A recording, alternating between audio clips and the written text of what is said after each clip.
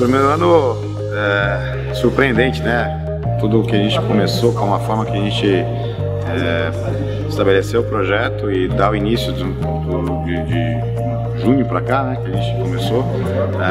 Campeonato difícil que foi a Copa Ouro, mas que a gente conseguiu a nossa vaga para jogar a Superliga. Emendamos com o Campeonato Paulista que a gente conseguiu levar o time até a final. E o início de Superliga difícil, duro, né, com jogos equilibrados, mas a gente está se mantendo aí numa boa posição.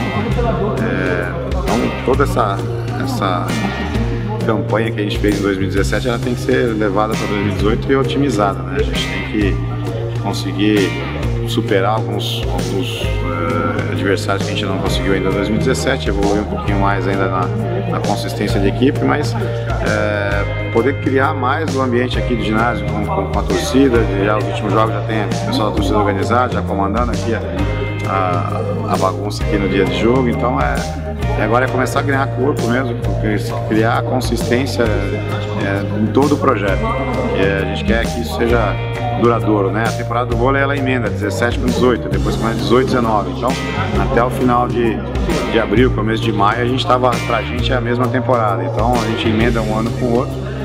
O planejamento não se altera muito agora, é mais a continuidade do projeto. O novo planejamento de 2018 e 2019 começa a partir de agora, fevereiro, a gente vai se organizando para que lá em maio, junho, a gente comece a implantar tudo. Quem sabe aí com uma equipe mais forte, quem sabe aí com algumas peças novas de apoio. E um projeto que começou médio, forte, mas surpreendente, mas que a gente quer ao longo dos anos ser uma das referências do voleibol nacional. Realmente é uma realização do sonho, a gente de muitos anos já tenta fazer isso, tentar se viabilizar financeiramente, né, a parte estrutural, e várias vezes bateu na trave, não dava certo.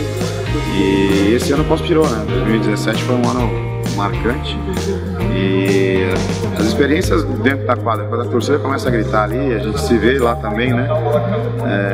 Os cantos, aquela empolgação, então isso é realmente difícil de controlar ali no começo.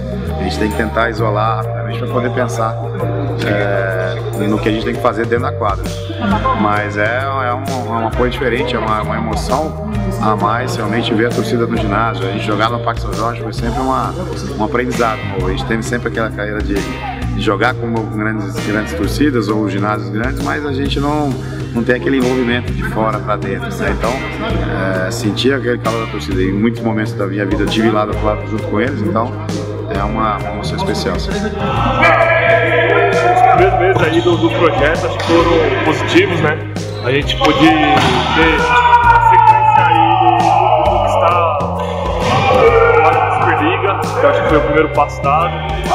O segundo passo importante foi a final da Campeonato Paulista, que começou do zero, né? Uma equipe que começou do zero, acho que foi super positivo.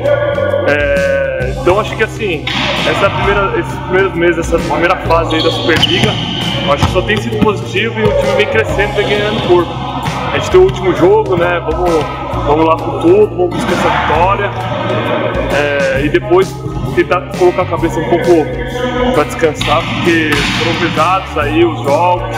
Tem sido uma temporada bem difícil, bastante estressante pelo fato de já ter começado bem cedo para conquistar a vaga na Superliga. Então, colocar a cabeça no lugar aí depois do Natal e voltar com tudo, porque acho que segundo turno o que a gente busca são as primeiras classificações, o time vem ganhando corpo e a gente não pode deixar isso baixar. Colocar a cabeça no lugar, mas consciência também, sem deixar a parte física vai estar. A gente não vai parar com a parte física, mesmo em descanso a gente vai continuar treinando a parte física, só que a cabeça vai dar um pouco de folga nos jogos. Olha, se o time continuar nessa crescente, acredito que a gente vai buscar aí os primeiros lugares da Superliga.